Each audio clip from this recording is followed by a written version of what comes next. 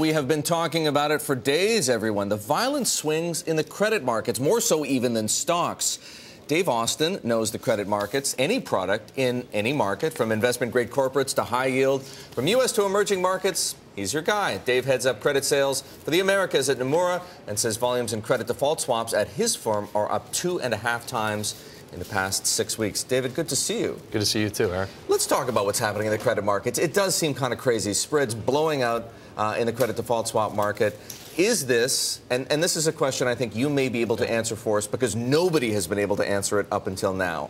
Is this speculative activity or is this hedging activity? Are these banks hedging against exposures effectively that they already have, risks that they've already taken, or hedge funds piling in and saying, we can drive these stocks and these CDS down? Well, setting the stage first, taking a step back, it's all eyes on Europe, right? So investors, particularly in the U.S., investors have a difficult time getting their arms around any bank in Europe with an accent or an umlaut in its name, right? So that's the first point. The second point is real money and hedge funds have been building cash positions for about the last month or so.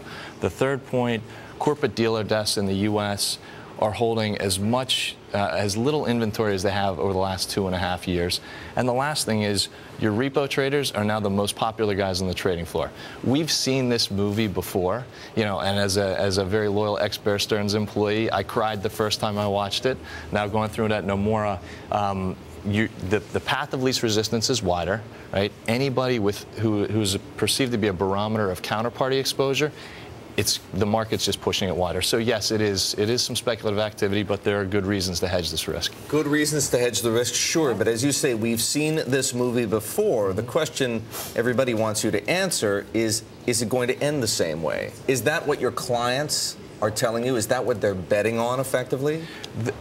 The clients right now who are buying protection, there's counterparty hedging activity, there's bank loan hedging activity, their correlation desk hedging their gamma as it moves out. Who's selling it to them? Is is there anyone standing up in the wings saying, I'm Warren Buffett, I'm going long? Who is it? The last 2.5 weeks, if I look at our trading blotters over the last 2.5 weeks, the sellers of protection in just about any name financial related, Bank of America, JP Morgan, Wells Fargo, over 75% of the time, it's been the more active trading accounts, the hedge funds, et cetera, who are trading the ranges, right? And those guys aren't helping the market. They're just pushing it. Well, they're setting positions, and some of them have been ahead of it. Some of them have bought protection early on. Some dealers have bought protection early on and are likely to take some profits if things have moved wider. But there is no natural supplier, which is why you see these gappy moves, which is why you see 150 basis point moves in a day. David, you were talking about the counterparty risk trade, and I think it's important for you to explain how this works. I don't want to get too far into the mechanics, but sure.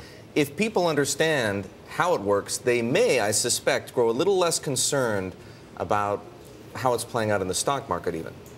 Well, dealers who have very good derivative desks, right, be it commodities, be it equities, be it rates, be it credit, they build up exposures to those with whom they are trading.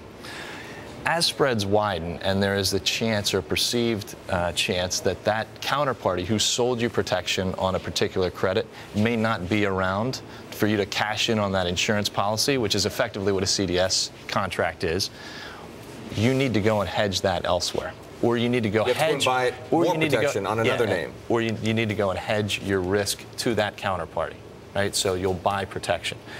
That is one of the reasons, you had mentioned earlier on the show, our volumes at Nomura have gone up 2.5 times. That's one of the reasons we're a recipient or a beneficiary of this move. Was as counterparty risk goes up, our customers look for other places to... Are clients that didn't traditionally trade with you now setting up ISDAs? Yes. Over the last 2 weeks have been the busiest since Nomura began to build out in fixed income 2 years ago.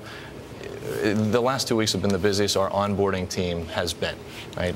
Isn't there a vicious cycle aspect to it, though? Because if I understand correctly what you describe, people... So not only do you take out insurance on certain names, then you end up having to take out insurance on the name that sold you the insurance in the first place.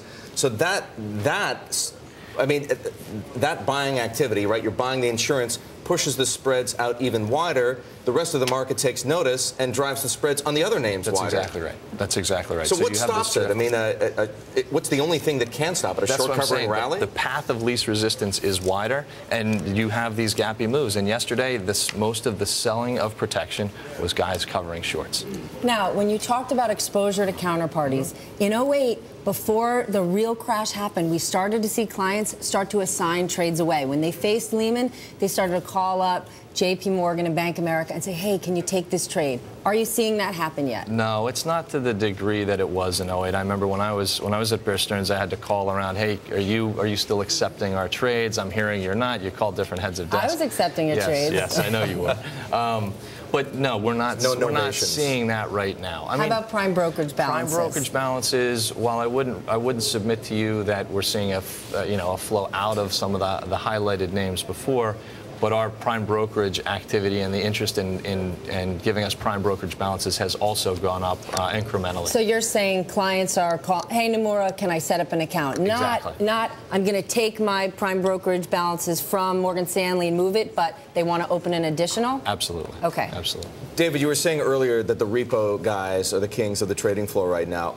What does that mean? We know what it meant back in 2008. They were able to demand haircuts effectively on the collateral they were taking from counterparties. Is that happening, or are they wielding their power and influence in other ways? No, they're just a center point for information. Where are some of the European banks able to fund themselves? But they're not punishing other banks yet. It's not come to that? Not necessarily. However, there are some buy-side accounts who have their own financing desks who are now checking with their corporate bond portfolio managers, hey, can I charge points up front as I do this repo over the next week or 2 weeks or month? The clients you cover, are any of them making money right now? It's been a difficult environment. I mean, hedge funds for the most part have had a difficult time, even in this heightened volatility. Real money accounts, no one's particularly happy right now. No one's happy. Well, we're happy to have you on. Indeed, we are. David, thank you for coming. Pleasure. David Austen, he is head of credit sales for the Americas at Nomura here in New York City.